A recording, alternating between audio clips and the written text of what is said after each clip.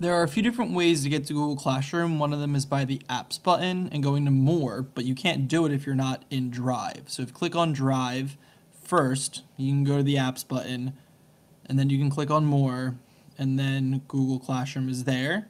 You can also just type it into the address bar at the top of the screen, and I've done that, and I made it a bookmark because I go there often, so I just click on Classroom now.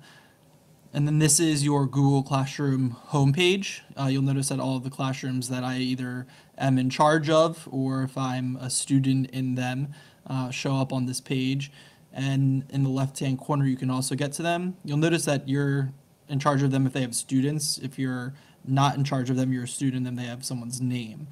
And then from the sidebar, the upper left-hand corner, the three lines, you can get to all of your classes again, and that breaks them down by ones you're in charge of, and then ones you're a student of.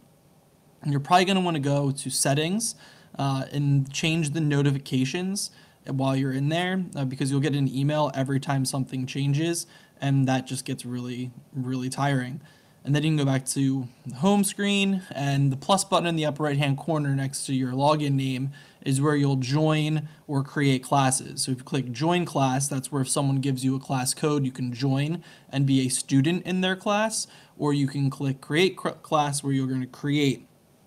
And you have to give each class a name, and then you're going to give it a section as well. And you can fill out, all you really need is a name, but you can fill out the rest of it as much as you want, and then click create, and it'll make the Google class for you.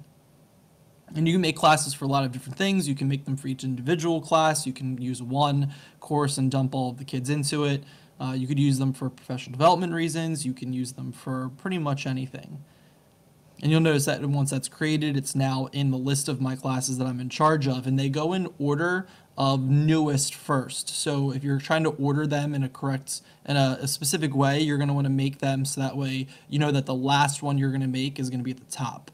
And the screen has a whole bunch of stuff on it. It has the topics you can make so that way it can tag stuff.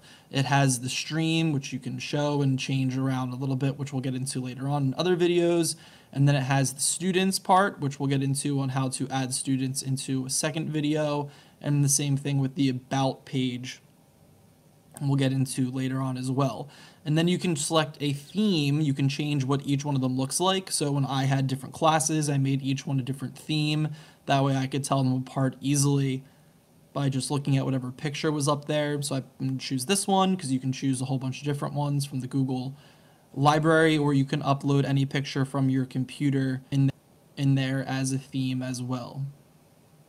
In later videos, we'll look at stream, students, and about, and go through all of the different assignments and asking questions and making announcements in those videos as well.